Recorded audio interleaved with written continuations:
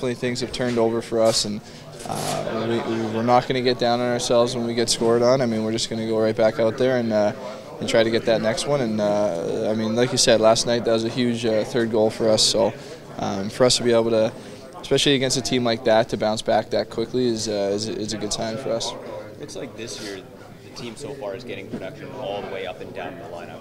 How crucial do you think that is to the team's success going forward, that there isn't just one or two lines that other teams have to worry about? For sure. I mean, you definitely need, in this league, I mean, you need depth up front, you need depth on the back end, and we have both right now, and our goalie's playing unreal too. So, yeah, you definitely need to be able to produce. Every line needs to be able to chip in offensively. You don't even need to be scoring all the time, just getting offensive chances and building momentum for the other guys too. And we found that so far, so we just want to keep that going.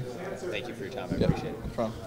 The team's done a really good job of shutting down the other team in the third periods. 65% in the face-off circle was one big factor last game. Can you just kind of talk about that kind of shift this year versus last year?